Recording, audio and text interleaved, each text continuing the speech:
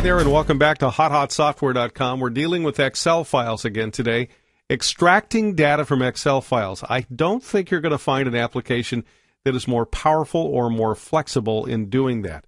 You can add in a whole list of files all at once, do it recursively from subfolders, but I'm going to deal with our little test file we've used before here on our demos, our tutorials, and just play around with these options a little bit. For example, I'm going to type in IBD. I know that's in some of my cells in that file. Extract cells containing that text. There it is. It found them. All right. Now watch this. I'm going to clear that out and just put a slash in there and click it again. Now it doesn't look like it did anything, but what it did is it added those on to the bottom. It found all the ones with dates in there because of the slash. I'm going to clear this data out so we can start over. Extract cells by cell name. I could do cell A1, just that one cell if I wanted to. And it was a header row that said date. Makes sense. There are many, many other options here that you can look at.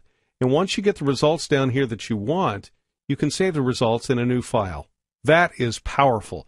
If you'd like to know more, if you'd like to get this software, visit HotHotSoftware.com, or you can always click on the link below. Thanks for watching us.